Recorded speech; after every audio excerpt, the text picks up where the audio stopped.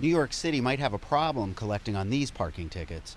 59-year-old George Morales had a heart attack in his minivan while parked at this underpass. Several weeks went by.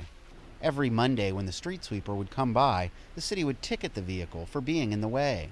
But it wasn't until early Wednesday morning, when a city marshal tried to tow the vehicle, that somebody realized there was a dead man inside. Those who live in the neighborhood say it shows how life in the big city can be a lonely one. I think everybody's so busy with their own lives that they shut everybody else down, you know? Like, you pass somebody on the street, you know it's another human being, but you don't even say hi because you're just so used to, you know, you're so trapped into your own world. I think it's pretty kind of crazy because if a car's parked there, the cops should have just checked it out.